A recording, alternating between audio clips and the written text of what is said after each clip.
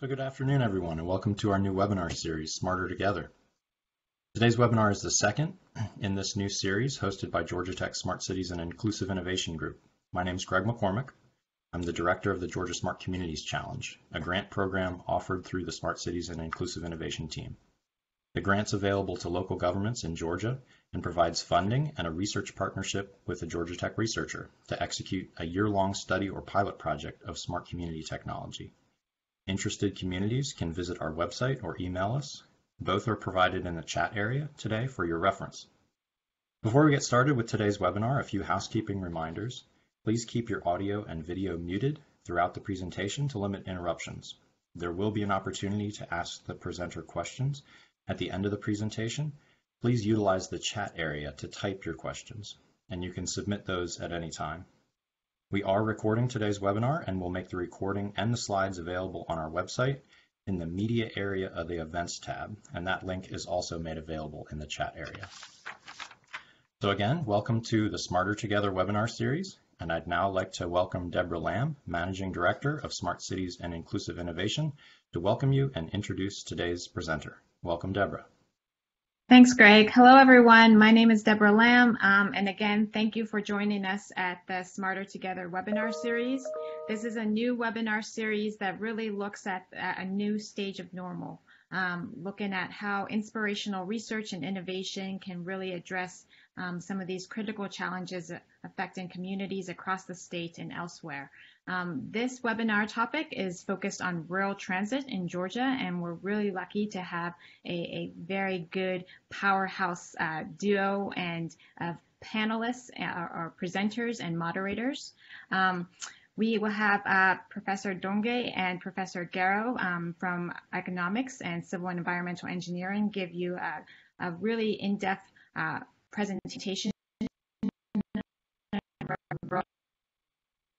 There, McCartney and Paul Jarrow, who are members of the Georgia Regional Commission, talk about questions and issues that are raised from the presentation, and obviously we'll take time to answer any questions that you have. As Greg talked about, if you have any questions during the presentation, please type it on your chat box, and then we'll keep looking for any of those questions. But without further ado, I'll let our professors talk. Thank you.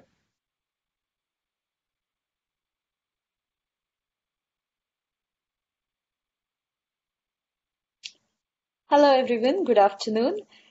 Thanks Greg and Deborah for inviting me to this webinar, and I'm glad that my colleague and friend Dr. Laurie Garrow is also going to join me today to the webinar. Before I get started, I'll also like to thank GDOT for funding this project, and as we'll put a disclaimer at the end, these are preliminary results, so make sure that the main results will come out in the GDOT report. I'll also like to thank my research assistant, Shatakshee Dhongde, who helped me throughout this research. So without much further delay, I'm going to start with the presentation. I'm already sharing my slides with you. At any point, if you cannot see the slides, please let us know in the chat box and we'll try to fix it.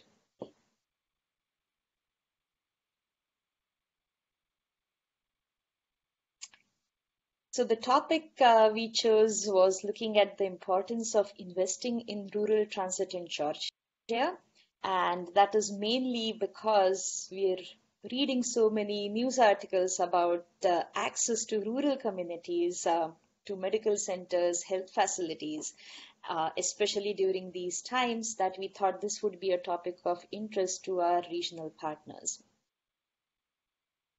If you look at transit in Georgia, it is varied, and most of us have used different modes of transportation. If you are in the metro area, you may have already used MARTA. If you are into small urban or rural counties, you may have used some type of paratransit vans. If you are into the coastal part, you may have already used or seen ferries carry passengers as well as cargo.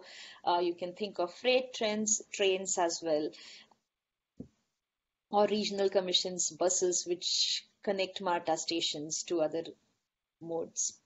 So looking at this varied transit landscape, what we are going to focus today is on particular means which are going to be about the rural transit area. Georgia has if you look into this map of counties, we have almost 159 counties in the state, and there is a mix of rural and urban transit operators. So GDOT operates or is responsible for providing oversight for 80 rural transit systems and 5 small urban operators. But if you look into this map, you will see some of the white areas in the map, which are counties without any funding. And we'll come and talk to this at the later part in the seminar, that nearly 40 counties in the state do not have any funding on transit. And that is a big gap that our research aims to highlight in our findings. We look into rural areas which are defined by the FTA as those serving communities with less than 50,000 individuals or populations. Our GDOT report is going to cover rural areas as well as small urban areas, but given our short time today, I'm going to focus just on the rural areas, and we'll be looking at 80 rural transit agencies. That what we have covered in this study. Most of these transit agencies, some of you may already know, provide demand responsive service only. And that is about the services provided to about 114 counties, or say 70% of all the counties in Georgia. So it's covering a majority of the state transit demand. Two main sources of data were used for this study. We are looking at the National Transit Database. And this is a national database. We had to look for Georgia-specific variables. We use this data set mainly for looking at transit-related variables like capital costs of transit, operating costs associated with rural transit, and what are the different service areas, service data, what are the number of miles per trip or the average miles per trip, what is the fare revenue, and so on. Look at 3 years, which are the most recent ones available in this data, that is 2016, 2017, and 2018. And the reason for this, I'll show you in the next slide, is that there is a lot of variance in terms of costs. So we take average of these costs. Sometimes there is a capital expenditure peak where counties are investing in capital equipment, and the next year there is not much capital expenditure. So we take a 3-year average and look at these costs part. We also use the US Census Bureau, and American Community Survey is one of the largest census survey data available. We look at county level data from the survey, look at demographic statistics, population characteristics, population especially aged 16 or older is the one which uses most of the rural transit. We look into transportation and use statistics as well as commute statistics from the census part. I'm going to more focus today on the economic costs and the economic benefits, giving you just a snapshot of the analysis that we did. And then Dr. Garrow is going to join me, and she's going to talk more about the rural transit service and the gaps currently that are seen into this service provision. So if we come to the transit costs, we are looking at 2 types of costs largely, the operating costs as well as the capital costs. Most of you would know the operating costs are mostly incurred daily on daily expenditure like cost of labor. You're looking at fringe benefits, administrative costs, maintenance, equipment, and so on. Typically, these costs for rural transit, and I'm giving you average amounts, just remember through these 3 years, were about $30 to $32 million per year. If we look into the capital costs, these are now more acquired towards long-term properties and leases on physical assets such as buses, garages, and maintenance facilities. Capital costs were much smaller, about 1/6 of the operating costs, amounting to about $5 million per year. We can also look at the transit costs by sources of funding, and I'm just giving you a quick picture of that there are different federal and state and local programs which will provide funding for transit agencies.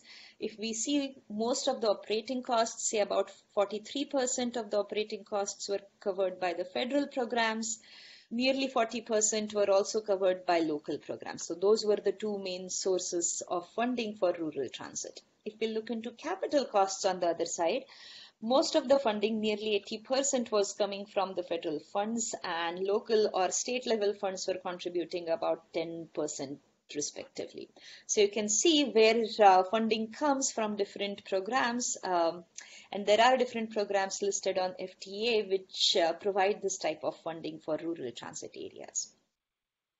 To estimate the transit benefits, we follow an economic impact analysis model, and some of you may be familiar with this model. I'll just go into some parts of the main structure of this model, and the report which will come out will have more details on the model. When we are looking at economic benefits, we look at 4 or 5 main variables. The first variable is looking at the total output, or what is the total production which has increased because of some economic activity. In our case, this is going to be expenditure on rural transit. What is the value added in the production? So you're looking at not just the total, but how much did we add in terms of productivity? What was the gain in productivity in the economy? We are of course looking at employment and how many jobs were created by this type of expenditure. We are looking at tax income or tax revenues which are accrued by the federal as well as state and local governments. And all of these together will come under the benefits or the economic benefits umbrella. If we have to think of how are these benefits getting generated, then we are looking at 3 different effects. We are looking into the direct effects, that is whenever an agency has some initial spending that is incurred, what is the direct impact of that on the economy? That would be the direct impact or the direct effect. Indirect effects as well as induced effects are what we call as the ripple effects, and these are mainly the multiplier effects, if you have heard this term in different contexts. These are coming from the direct effect in an indirect way that I'll take an example in a bit, but you're looking at the initial spending creating demand into industries further down the supply chain, and the induced effects are where consumers are getting additional income and then spending that additional income into activities which trigger further economic benefits. So let's take an example so that a concrete example that will help you just see what do we mean by these different types of effects. If a transit agency, a rural transit agency, is planning to spend money by purchasing a bus or a van, a paratransit mode of transport, then the direct impact is of course going to be the expense the agency incurs in purchasing of the bus and the income it generates to the workers who are working in production of the bus, right? That would be the direct impact. As a result of this impact, there is going to be a ripple effect, and you are going to see that production of raw materials, screws and bolts and parts and mechanical parts which go into the bus, manufacturing will also get a boost, and there will be more income generated into industries linked to this particular manufacturing activity. That's going to be the indirect effect.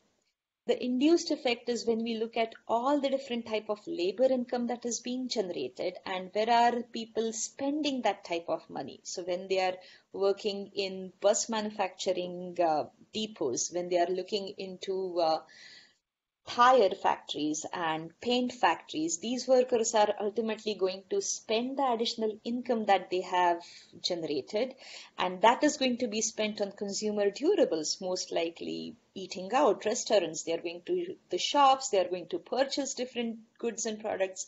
All of that generates further economic activity. That is what we call as the induced effect.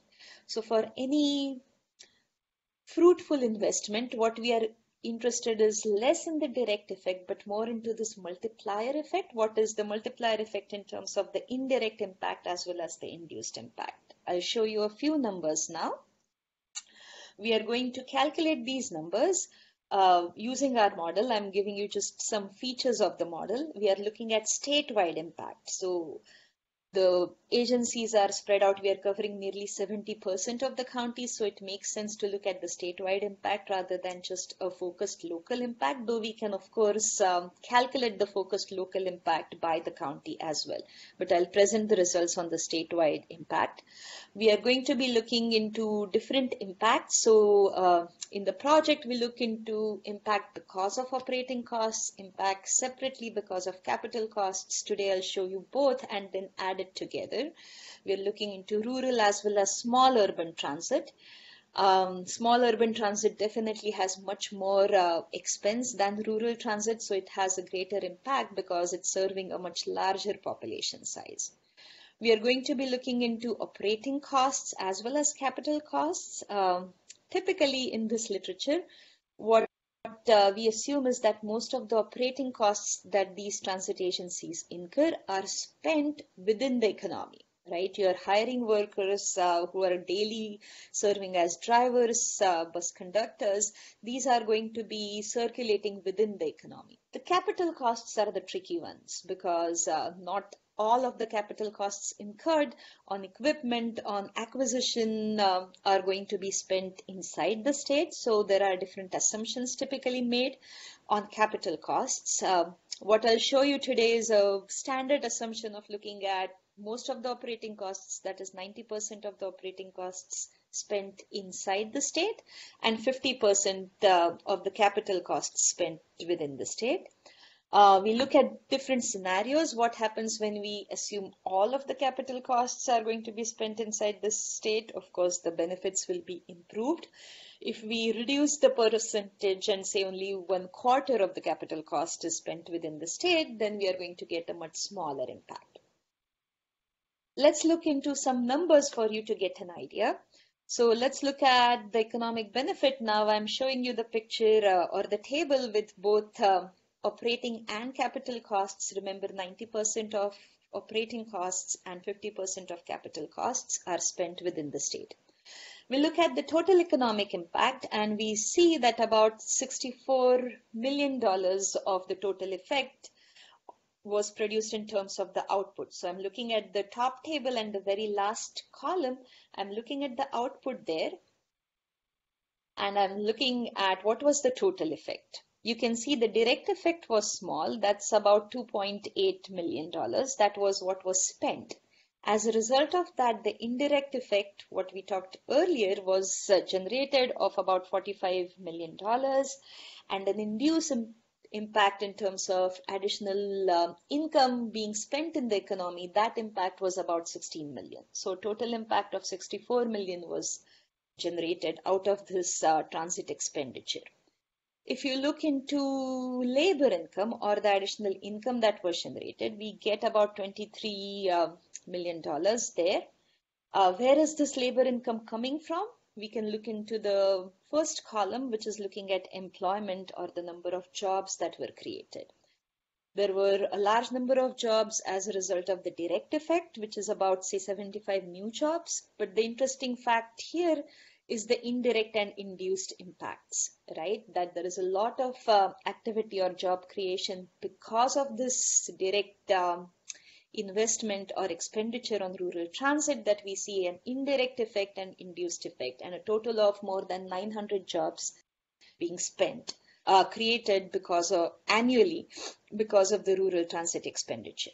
If we look into the fiscal impact, we see that about $4 million were generated in terms of federal taxes. Most of the federal taxes, if you see into the columns, come from employee compensation or the tax on employees' income.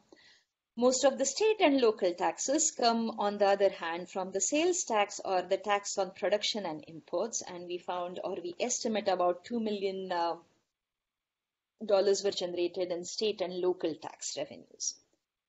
If you look at what are the type of sectors where these jobs were created, remember this is all simulation, right? So what we are doing is we are looking into the local data. We are looking into the type of industrial activity, the type of manufacturing sectors, type of industries and firms and businesses available in those areas, and then using the multipliers when we are saying what happens when $1 is invested, how is it triggering the economy, right? So what we are getting in our simulations is that we are looking at employment largely into, of course, the transit and ground transportation sector, but you can see very different type of sectors also creating some employment in which are related to the transit or transportation sector. Insurance agencies, for instance, building services, real estate.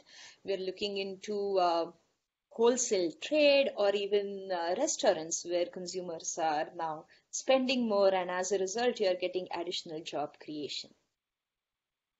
If we look into the different scenarios, as I mentioned earlier, you can always, since this is a model, you can always change the variables and see how the scenarios change, how are the economic benefits changing. And of course, the more you spend within the state, the benefits are going to improve. You are going to get a higher total impact. This is looking at the capital costs only. So you are getting a total impact of $10 million or more. If you spend very less in the state, and that is the case, then you are going to get about 3 million. The problem with the NTD data that we use is that we get data in terms of where is the data getting funded, or what is the source of the data. We do not know where were the costs spent in terms of purchases, and that's why we have to assume these different scenarios and then say whether the capital costs were incurred largely within states or outside the states, and how are the estimates going to change. Just to summarize the different economic benefits, you're looking at a total of about $31 million were spent, and on average, we get a 64 million benefit in terms of increase in the output. Thus, if we look at a cost-benefit ratio, we get $1 spent on rural transit translates to about $2 in economic benefits. And we did an extensive research on what are the benefits in other states and other studies, and our estimate fits right into that range, where you are getting anywhere between $1 invested leads to 14 cents to $1 invested leads to about $3. So we are feeling more confident about our model and seeing that that is the amount of expenditure or investment. A dollar invested is leading to a $2 economic benefit. In terms of job creation, we saw that nearly 900 new jobs are getting created annually. A large majority, of course, are going to be into the transportation sector, but also in other related sectors. So many of the jobs are getting created because of the multiplier effect of rural transit. $1 spent on rural transit is leading to, say, 22 cents in terms of returns, in terms of tax revenue. And both state and local agencies, as well as the federal agencies, are able to garner this additional output in terms of taxes. So overall, we do conclude that this is investment which is bringing a lot of benefit to the state and the economy, and that it is important, just looking at this very narrow focus of what is the economic cost and what is the benefit, that we need to continue investing in rural transit. I'm going to hand over now to my colleague, Dr. Garrow, who is going to talk about other benefits of rural transit and why they are important. Laurie? Yes, just confirming, Shatakshee, you can hear me? Yes, I can. Okay, perfect. So yes, if you could advance the next slide.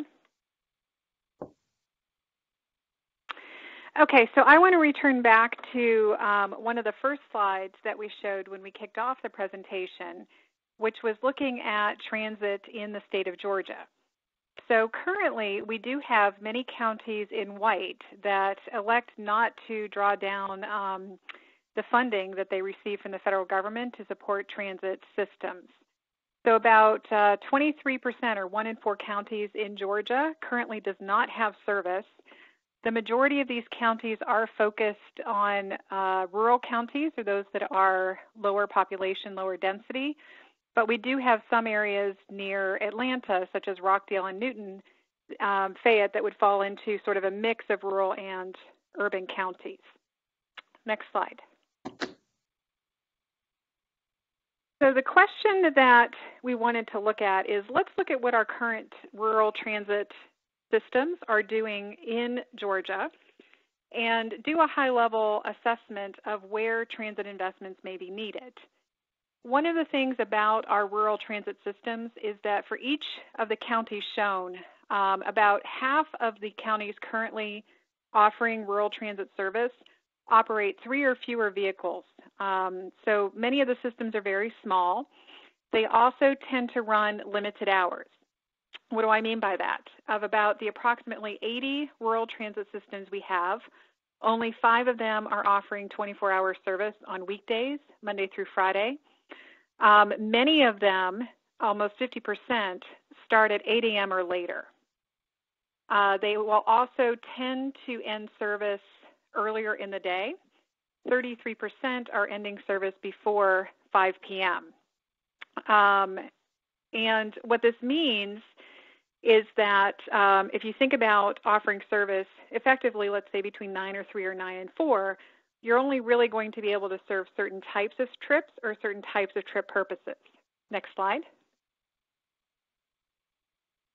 So when we do an analysis based on a sample of actual trip data or actual routing data, we see that a large proportion of the trips currently being served in the rural communities are for medical purposes. Shopping pops up as the second most frequent trip purpose. This can include trips to the grocery store as well as, let's say, to CVS to pick up prescriptions. Employment is a relatively small percentage at 12%. And we have a variety of other types of trip purposes. I'm only showing the most frequent trips here based on our sample. But you do see that rural transit is serving a large variety of purposes, including behavioral health, adult daycare, dialysis, a little bit of child care. Ones that did not make the list, for instance, include job training. So the question becomes, can we compare those systems that are offering, let's say, 24-hour service and the mix of trips that they're doing to see if we can enhance, or if we're missing anything is one thing.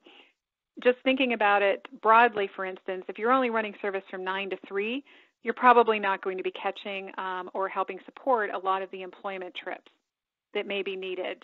You may not be able to do a lot of the job training or educational types of trips.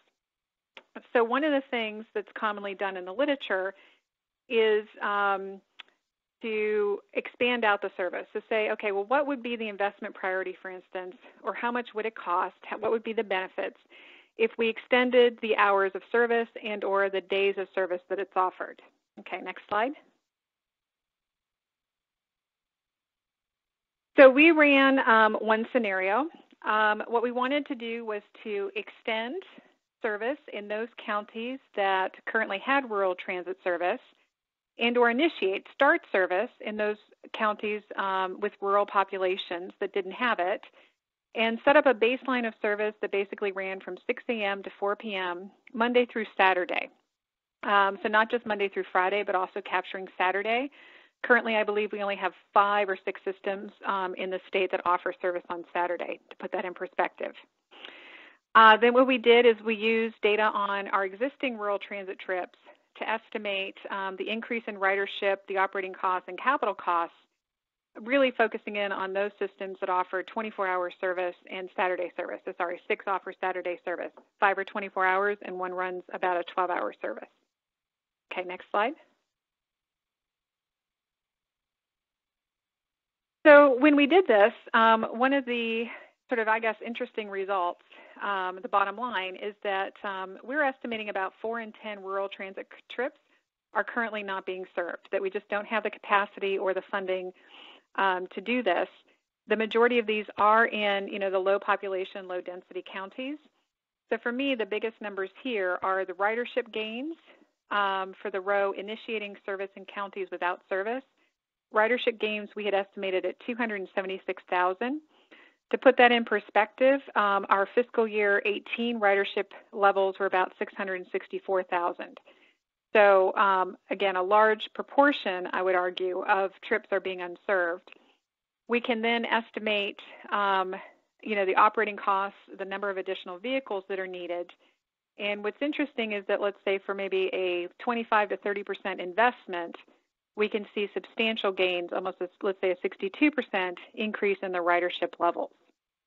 So this is in some ways somewhat encouraging, but it leads us back to the question of, all right, but what's going on in rural Georgia? Why are some of the counties basically electing not to offer rural transit service? So next slide. So one of the things that we did in a separate project is we looked at the amount of money that the federal government, through the 5311 program, was providing to each one of the counties, and did a comparison between the, let's say, county decision to offer service or not. And for me, what's very clear on the last column is that the less money you get, the smaller, in other words, number of population you have, the less likely you are to take that step of initiating rural transit service. So for instance, if you are a county that has a population of 50K or below, 60% of those counties are currently not providing rural service, as opposed to if you're a county serving more than 300,000, only 15% are basically electing not to offer rural transit systems.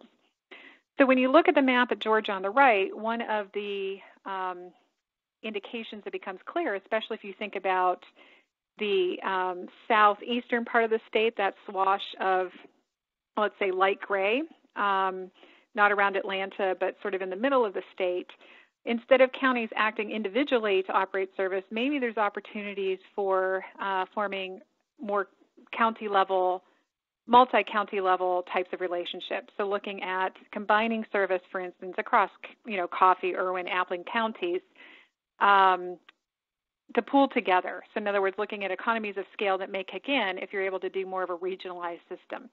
And we do have some of those regional systems, 4 or 5 in Georgia right now. Southwest Georgia is an example of a regional system that is working very well. Coastal Regional Commission near Savannah is another very large regional system that tends to be working well. Okay, next slide. So the motivation for this project is that this was funded in collaboration with, or sort of at the same time, that the Georgia Department of Transportation was undergoing, I think its first, if not its largest revamp of a statewide transit plan. So over the past 18 months, AECOM has been working very closely with GDOT to put together a statewide transit plan to look at more detailed information on where our investment priorities should be. So clearly doing analysis just on, current routing information, I like to view it analysis in a box, right, where you're only looking at data, isn't going to get to the same level of detail or same conclusions as if you're able to go out and interview stakeholders, talk to the counties to see what they need, what are some of the barriers of offering transit, et cetera. So in terms of timing, I guess I'm delighted, right, to tell you guys that the final report on the statewide transit plan, the draft, was just released about a week or two ago, and we are in the comment period for GDOT. So I wanted to make sure I provided the links for everyone to be able to review the draft statewide transit plan that's available. And again, there's a link if you have any comments to be added to this draft plan before it becomes finalized. The next slide. So that concludes our presentation, and I do want to thank the Department of Transportation, GDOT, for supporting our research, and normal disclaimers, of course, apply. Next slide.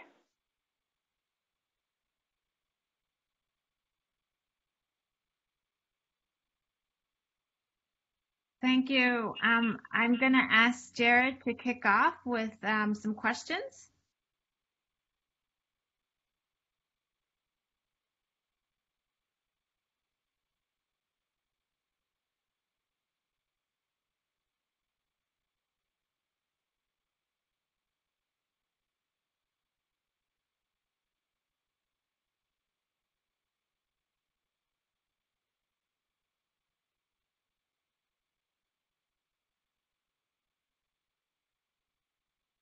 Jared, you may need to unmute your phone, which is the little mute button on the up top part that says unmute phone, the little microphone.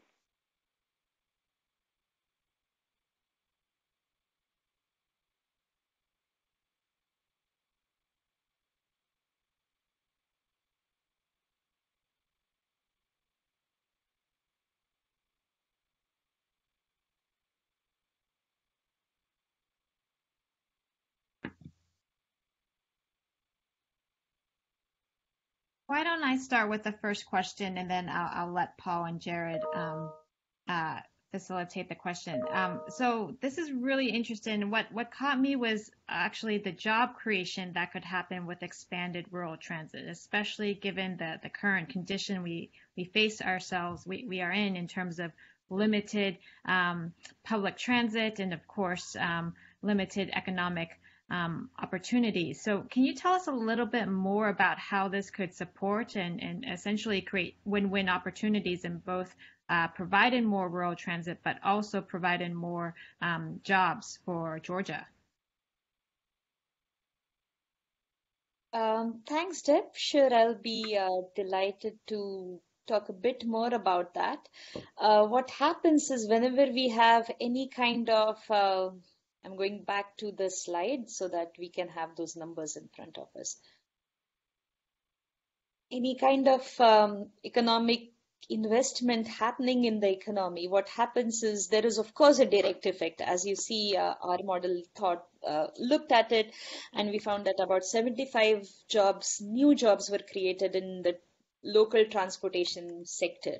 But what is more important is the indirect and the induced effect. And that is sometimes which is usually missed when we are talking about just the direct impact, is that when there are people who are getting additional money and these small firms which are providing, say, services for transportation, looking at insurance agencies and consulting firms which are providing contractors to the transit agencies. They are as well as the direct impact, they are also getting an indirect impact of this investment. And as a result, you see that in the indirect effects, in fact, we found that more than 700, so that's 10 times the direct impact, right, that the jobs are getting created. And the induced impacts are where we are seeing the income effect of the entire activity, that there is an additional income created, which leads to further spending in terms of consumers, and then further jobs are created because of that. If we look at this, and I'm just showing you a small list, but we can always go into the details. But what happens is when we look at these numbers, and these are again predictions, right, from the model, but the model is using or making these predictions based on what is the employment mix in the economy. So if I did this model with numbers from a neighboring state, say Florida, the sectors where the jobs are getting created may differ because that depends on what is the local economics or the local economic structure in that particular state. But we do see that the indirect impact is seeing a large impact in terms of all the related activities which are coming from this ripple effect. And that is, I think, as you pointed earlier, that given our current economic situation, that is something very important to keep in mind as we, of course, start budgeting and making these cuts into different funding parts, that it's going to have an impact in terms of job loss when you stop this type of transit funding as well.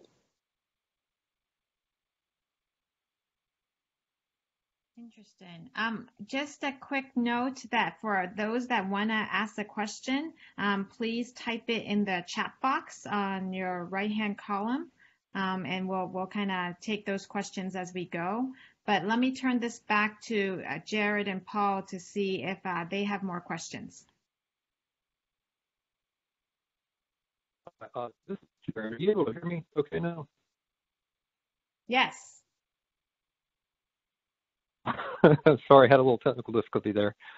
I was just going to note and then ask.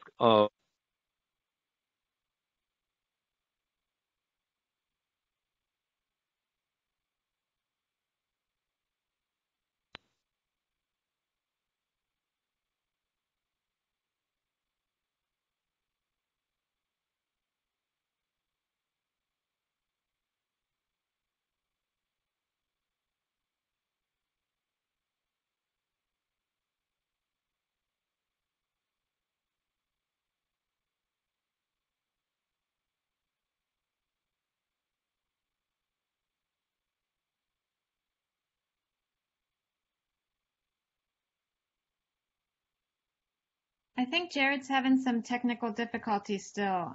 Paul, do you want to ask the question? Yeah, I've got one that I was thinking of. For the speakers, I was wondering if the lack of transit in those counties that do not have any transit at all, I wonder if that is related to the lack of industry or jobs there.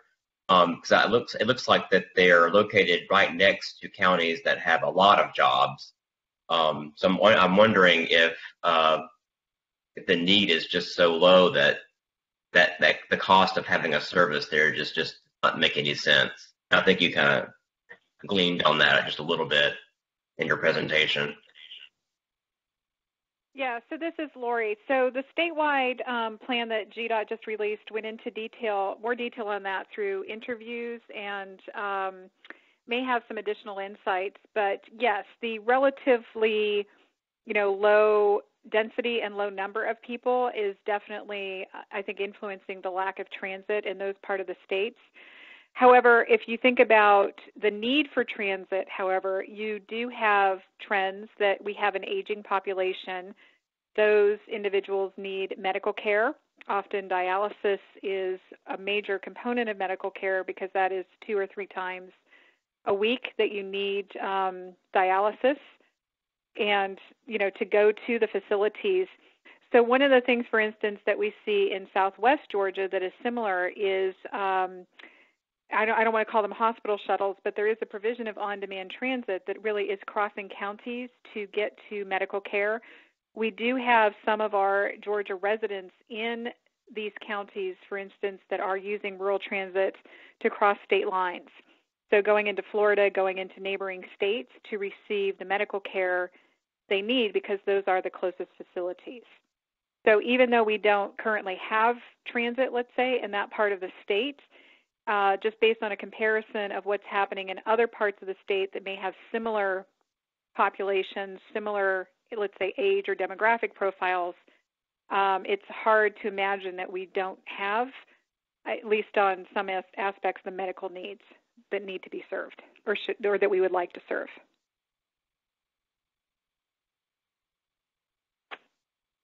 Yes. And I wonder if the counties, as you said, a lot of the hospital systems may offer a shuttle, but I wonder if the counties next to these large or more populated counties, would they be able to partner with the neighboring counties that do offer a service? So, for those top tier services that would be needed, I wonder if they would be able to partner for, those most needed services with the direct transit systems neighboring them. Yes, and that is a suggestion that we also recommended in our final report, to look at the possibility of regionalized systems.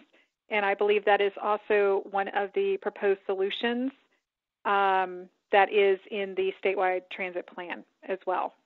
Doing individual systems, Georgia holds the distinction right now of being the state in the nation that has the most individual rural transit systems. So as of last fiscal year, we were at 80 systems. That means GDOT has to write 80 separate contracts, monitor 80 individual systems, report data for 80 individual systems. That's the most of any nation. Other states like Texas have some as well. Being on the East Coast, our counties tend to be small than on the West Coast, so there is some just sort of distinctions in what is a county across the nation. But if you look at the fact that we are the state that has the most, individual transit systems on the rural side, combined with the fact that we've got many counties, 25%, that aren't providing transit, I think the regionalized solution, as you're proposing it, is one that definitely merits additional attention.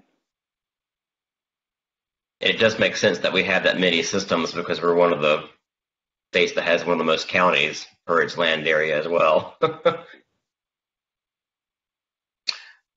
We did receive some questions in the chat. The first one being, have you considered in the model the effect of social distancing requirements on ridership, which may be with us for some time? In London, for example, ridership is being limited to between 15 and 20% of capacity for the foreseeable future. Anyone want to tackle that one? Yeah, Shatakshee, do you mind if I offer a first opinion on this and then you can chime in? Sure, go ahead. So with rural transit, it is important to remember that this is a on-demand service already, meaning that individuals normally need to pre-schedule their trip 1 to 3 days in advance. So unlike, a taxi or a ride share or public transit where everybody shows up, there's calling into a reservation system to effectively make the ride. The other thing is, like with other aspects, we may see some peaking in the rides. What do I mean by that? The dialysis patients is a good example. Everyone may need to start dialysis at the same time, 8 o'clock or like noon, if that makes sense. But for the most part, on the social distancing, the vehicle sizes may currently, let's say, have, run, let's say, capacity of 8 to 12. They are usually handicap accessible, although we do have fleet that are not handicap accessible. And so the question becomes, while we do have social distancing and, in play, my sense is that, and I don't want to call it the need for social distancing, but the load factors, right? The number of people that are actually on the paratransit vehicles at any given point in time has two things working for it. One is we can control the people on board because we're doing scheduling, right? So look if we can reschedule or move some people around to maintain that. And then the second is they're pretty small to begin with, the vehicles, and there may just be certain periods of the day where we're running into capacity issues. I'm going to guess probably the morning, the employment and or, those things that have a fixed timeline. So that was not taken account of in the analysis. This was done before COVID kicked in. But I do think the rural transit, just by its nature, is a different type of solution than what we would be looking at in an urban situation.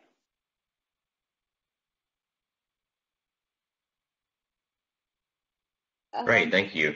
Yeah, I think you added almost everything that I had to say. Only thing I would point out is that, remember, there are two different types of services. One is the demand response service, and that's what Laurie was mentioning earlier, is you can schedule then that this service is provided once people call and say they need a transit bus from point A to point B. And most of the rural transit agencies are providing right now in Georgia only demand response services. The other one is a fixed bus route, and that is where you will need to take care more of this new reality where you are thinking about how do we social distance, where the routes are decided and the buses are operating regardless of the number of people coming in and out, and they are flying. That is mostly happening into the small urban as well as the urban transit areas.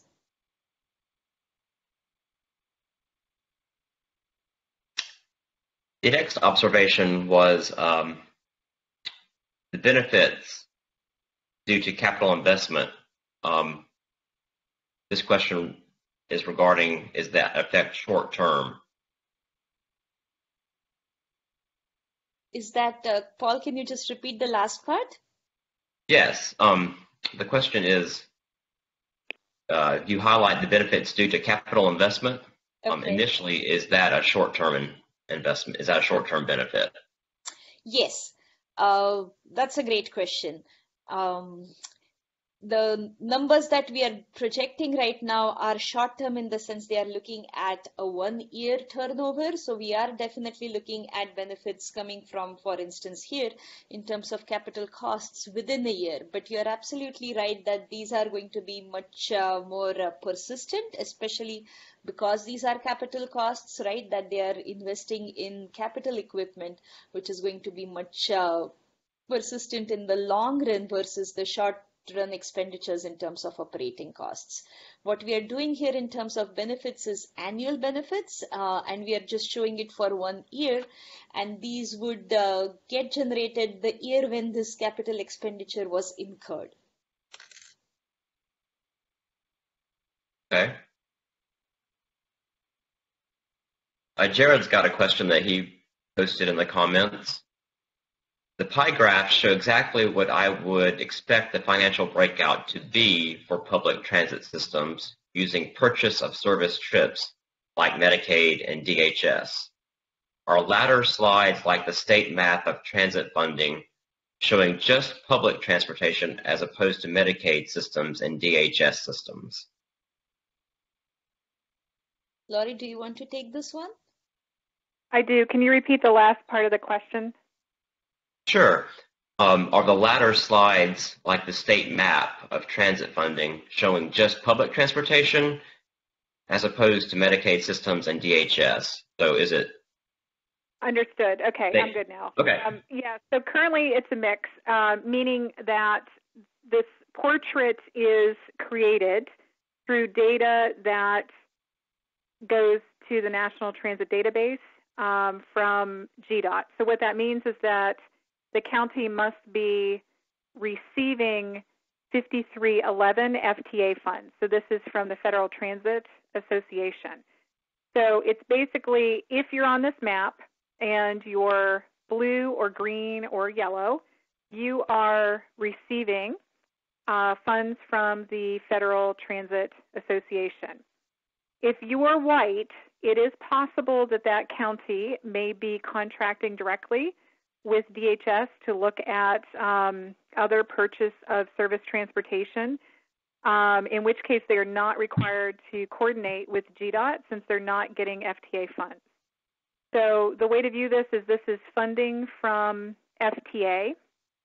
Some of the blue ones, some of the yellow ones, some of the green ones may have both, DHS funds as well as FTA that are running or being tracked through GDOT. But we cannot make a determination based on the data source if the white includes DHS run or other types of purchase of service agreements. We just know, if the way to view it is, we just know they're not using their FTA 5311 funds or their rural transit funds. Thank you.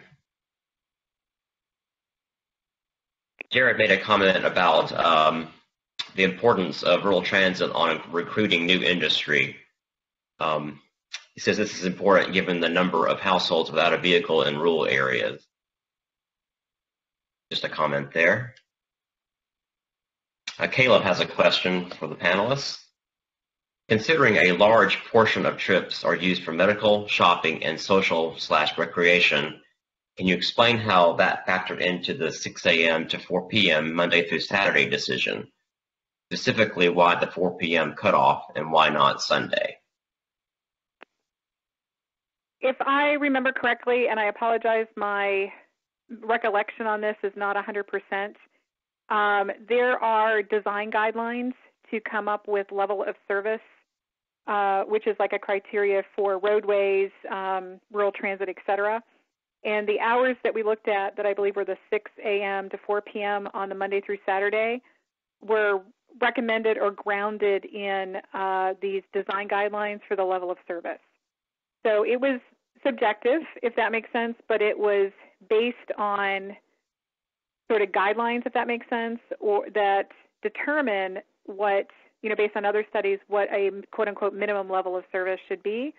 We call that a baseline level of service. So again, I have to go back and look at what the specific definitions were, but we did base it, if that makes sense, on design guidelines related to level of service for transit systems and rural transit systems in particular. Thank you. Chris has a question.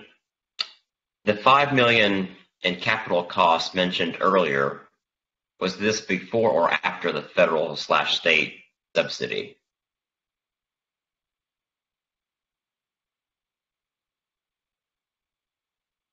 So was this before or after Paul? What was that? That's the total, I think, Shatakshee. So given the breakout, we had federal, state, and local.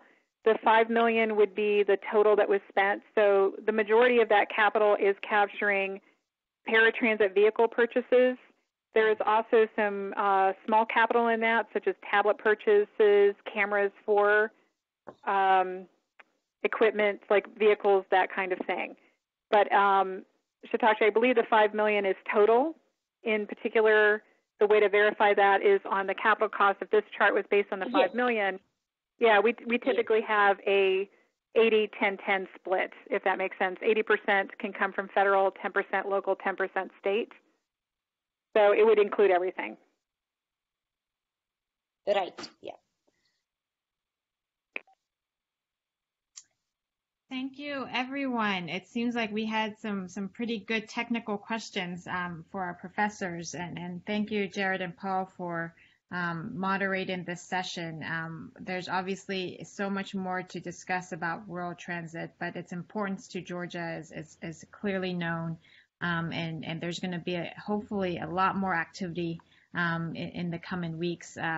As Laurie suggested, there is a public participation survey that's out there. So I encourage you all to share your insight as that will be a critical part to thinking about the next stage of rural transit in Georgia. Again, thank you, everyone. This is our Smarter Together webinar series. Tune in with us next Thursday at noon, where we'll be talking about real estate and economic development in a post-COVID-19 world. Thank you again. Thank you, everyone, for all the comments. We really appreciate your interest in this. Thanks, Deb, for organizing this.